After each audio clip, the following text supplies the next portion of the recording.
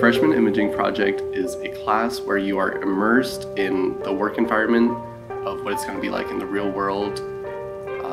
You get very hands-on with your tasks, and you have to work as a team to get this project, whatever it is, on the ground.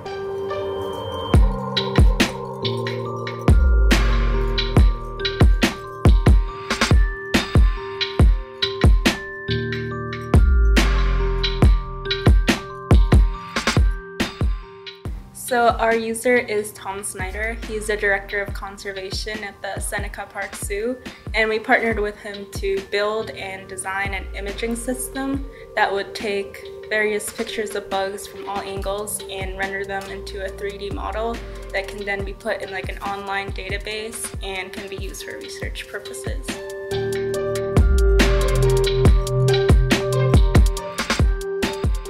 The basis of our system revolves around capturing as much of our subject as possible. Through the usage of a pre-packaged processing program, similar points are identified between images.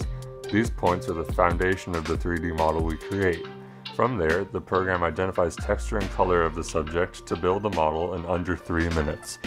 The result is immediately uploaded to Sketchfab, a 3D model sharing website.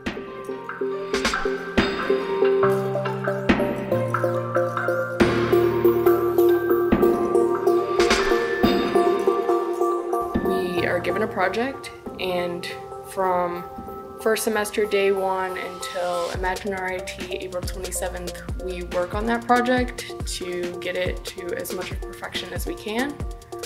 A lot of that is starting out with research, figuring out what we're doing, how we're doing it, and then actually implementing those ideas. So it's a lot more hands-on. I definitely learned how to work with people from all walks of life. There's a lot of different kinds of people that walk into this class, and you have to immediately start getting along with them, working with them, knowing how they work with other people, and it's a lot of learning to work with others.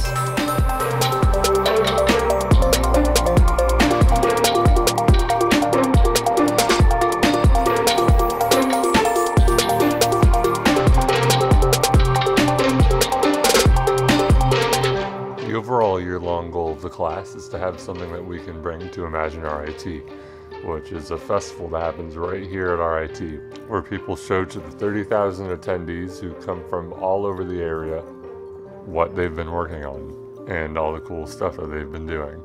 There's a lot of cool science exhibits, and every imaging project class before us has had something to show at the festival. So ideally, what we would be showing at Imagine RIT is our entire dome, functional, so people would be able to bring personal possessions of theirs, like jewelry, medallions, car keys, or toys, which we'd then be able to make a model of in front of them, and then send them the direct link to that model on Sketchfab.